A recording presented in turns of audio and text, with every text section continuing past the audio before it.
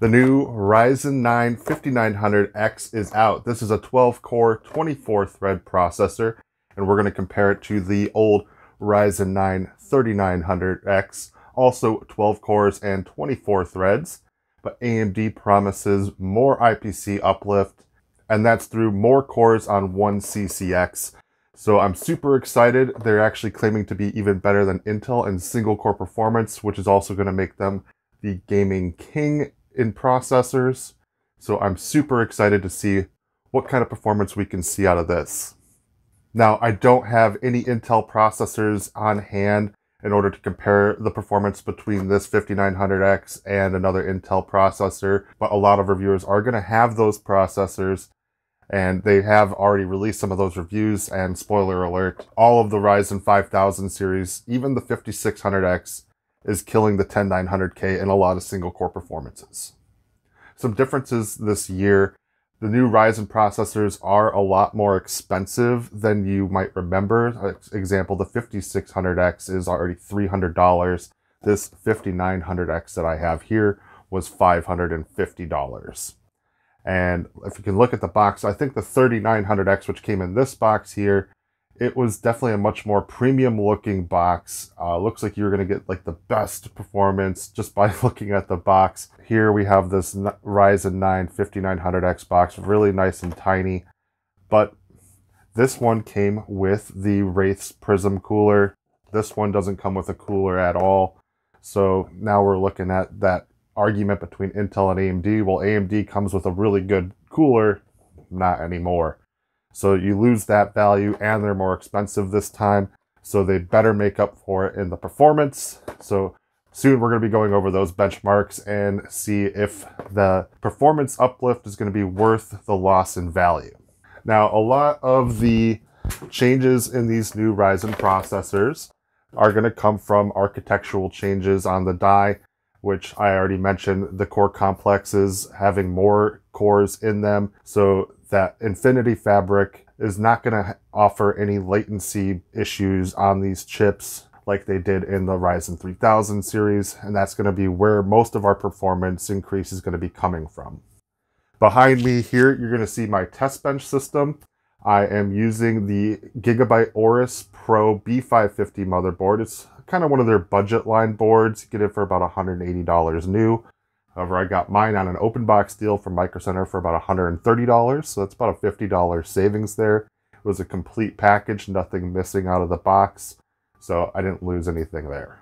However, I did have to update the BIOS in order to get this working, and luckily the board does have a BIOS flash port on the back of the I/O, so it was very simple to do. I did have a little bit of a hiccup, but it was user error. I was able to get it working nonetheless.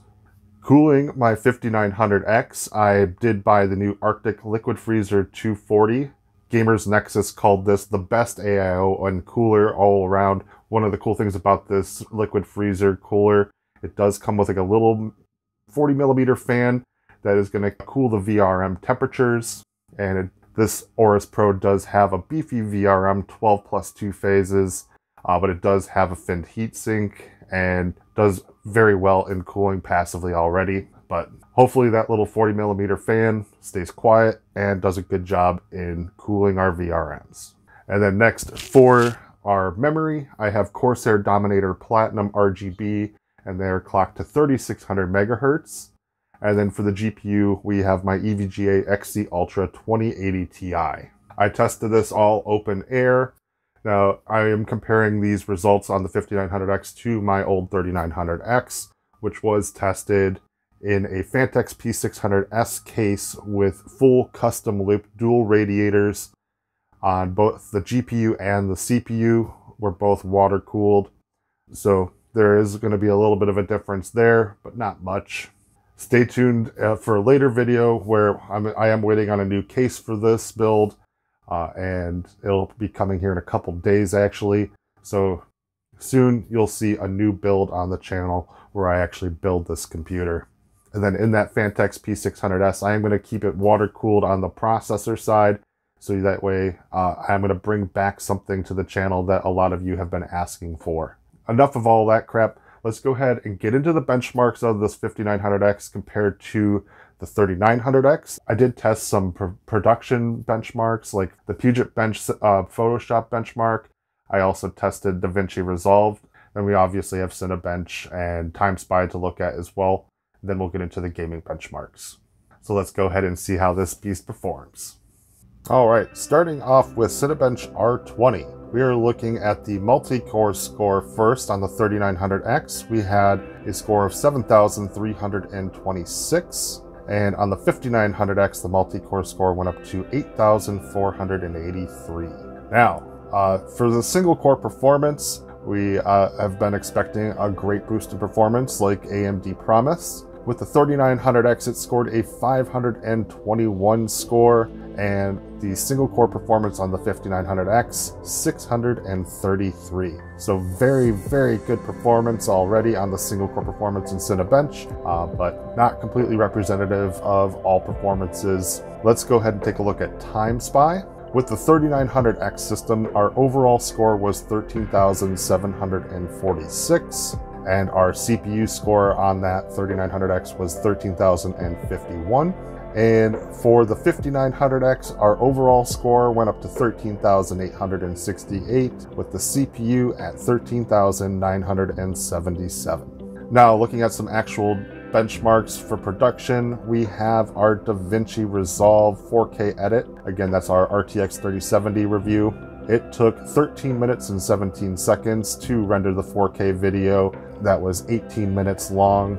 And on the 5900X in Davinci Resolve, that same exact video took 10 minutes and 24 seconds. So almost a 3-minute improvement. Super excited about that because it's going to really speed up my production on these videos. And then looking at Photoshop, which is something I'm still trying to learn, definitely when I'm messing around with some of the effects that program has, the performance uplift in this is going to be substantial. And a lot of the reviews have showed that this is actually better than Intel, which is a new thing for AMD. They've never been able to beat out Intel in Photoshop performance. But again, anyway, this is the Puget benchmark, and the 3900X scored a 999 point score, and with the 5900X, a whopping 1,213. So very, very good uplift there. Really impressed so far with the 5900X. Now let's go ahead and get into the gaming benchmarks. For the gaming benchmarks, we are going to go ahead and start off looking at Total Warhammer 2.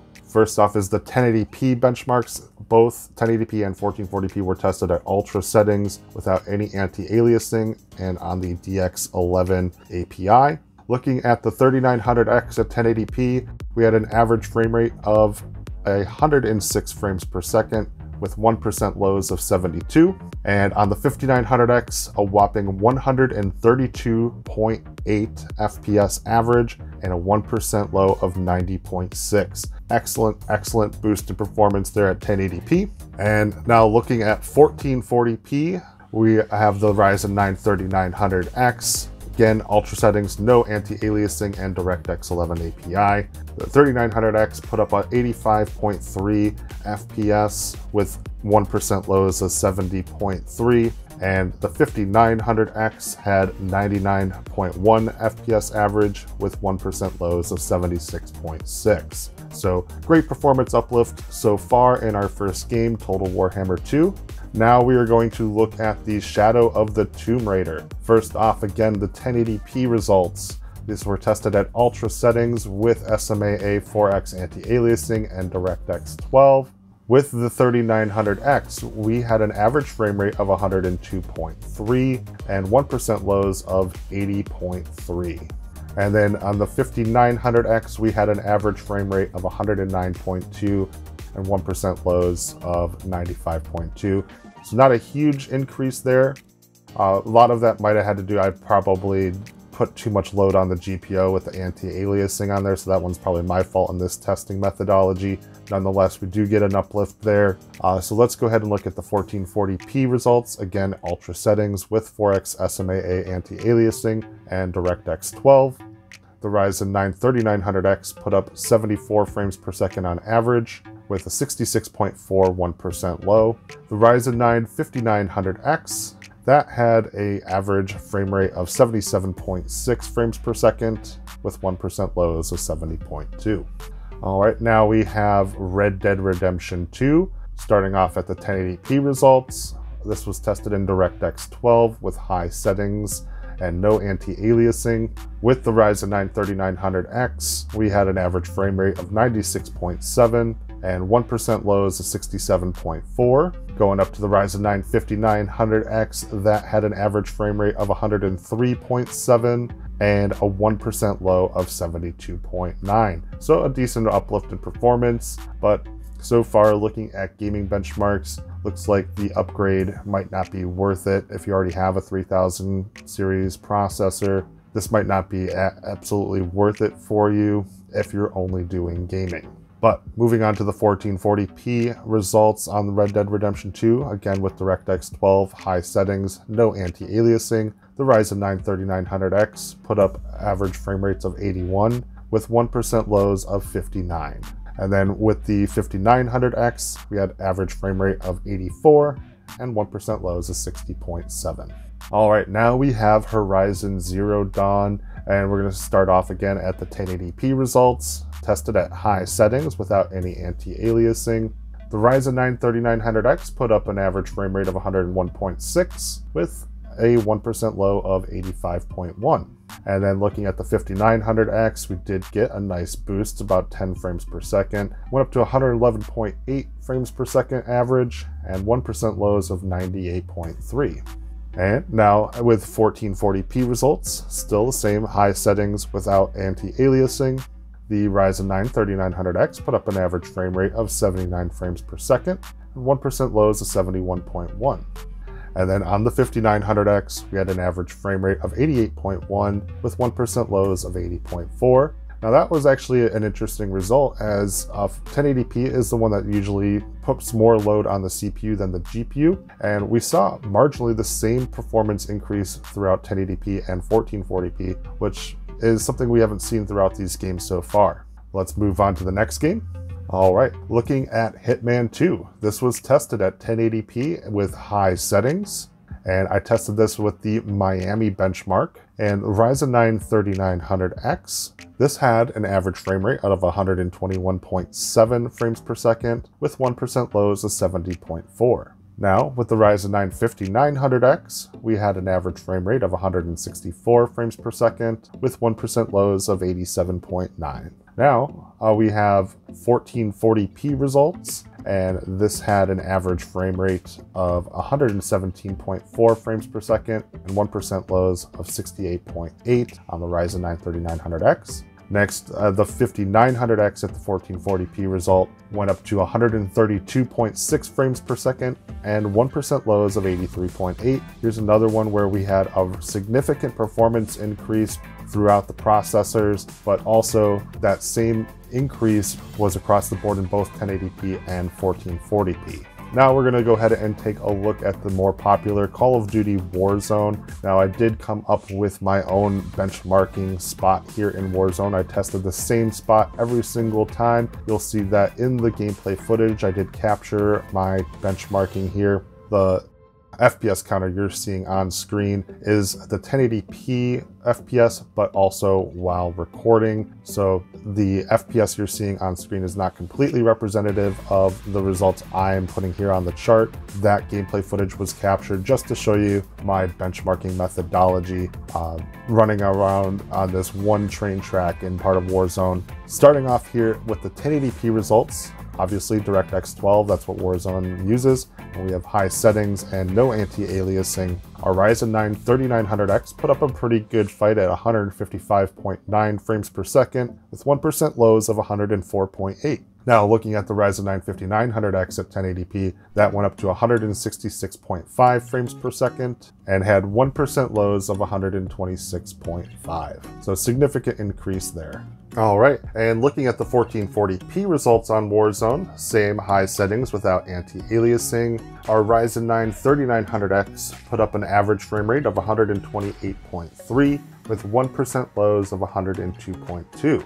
Looking at the 5900X, we did get another performance increase up to 134.3 with 1% lows of 112.5. So that's it for all the gaming benchmarks. Let's go back up on top and hear my thoughts on these new Ryzen 5000 processors.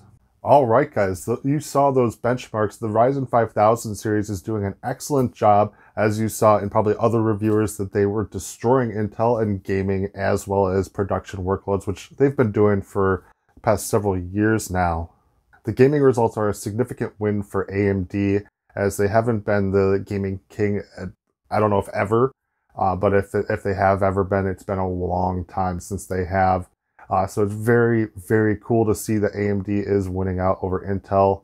Sorry that I didn't have any processors to show you that myself, but you did get to see AMD versus AMD with the 3900X versus the 5900X. If you already have a 3900X and you're playing at 1440p like I am, and you're only using your system for gaming, this new processor might not be worth it for you, as you're only seeing a little bit of an increase in performance. But if you are building a computer for the very first time, or upgrading a computer from a long time ago, if you have an old Intel or AMD FX processor or something like that, maybe a Ryzen 1600, these new Ryzen 5000 processors are going to be a great upgrade for you, and it's going to be significant in gaming performance. If you are into production workloads with Photoshop, Premiere, Davinci Resolve like how I use, then this is also a great upgrade for you, even if you're on the 3900X. I'm super excited about a 3-minute render time boost in performance. That is excellent. Photoshop is going to be a lot faster for me.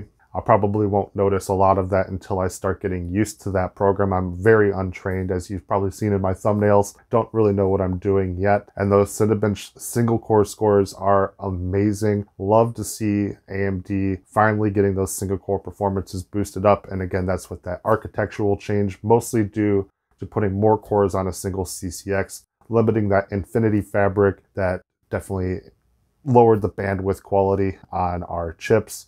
Definitely going to be interesting to see how the gaming performance gets boosted when we compare this processor with one of their new graphics cards, the 6800 XT, where they can start using system memory in order to help performance with gaming. I'm super excited. I'm hoping to get my hands on one of those graphics cards. So all in all, looking at all the reviews from other people like Hardware Unboxed, Gamers Nexus, they've mostly said the 5800X processor is the one that's kind of a bust. It's not a value processor because it is kind of expensive at $450. It looks like the 5600X and the 5900X are going to be the sweet spot for gaming and production. 5600X is probably going to be light production since it is only a 6-core, 12-thread processor. But that single-core and multi-core score definitely still did a great job compared to Intel and to some of the older Ryzen processors. But with these new processors coming out, and you're not really impressed by the boost in performance, and you still want to upgrade your computer from one of those older processors we discussed earlier, the 3000 series is probably going to be seeing a drop in price here soon. Usually with Micro Center, you usually see the 3600s go down to about $100. At least that's what they did with their Ryzen 2600s when they were trying to get rid of those. So Ryzen 3000 is a good option for you guys. 5900X and the Ryzen 5000 series is a significant win for AMD, and I really can't wait to see what they can bring to the table, especially in the GPU market. They got those coming out here soon, and they promised a significant boost in gaming performance when you compare AMD to AMD. So pairing a 5900X with a 6800 XT is supposed to be significantly better with their memory sharing. So I really hope that you guys can help me get one of those copies of those graphics cards on launch day and get you guys a really solid review.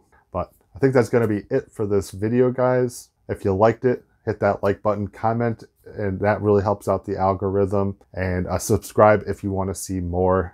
So thank you again for watching. I hope you have a great day, and I'll see you guys in the next video.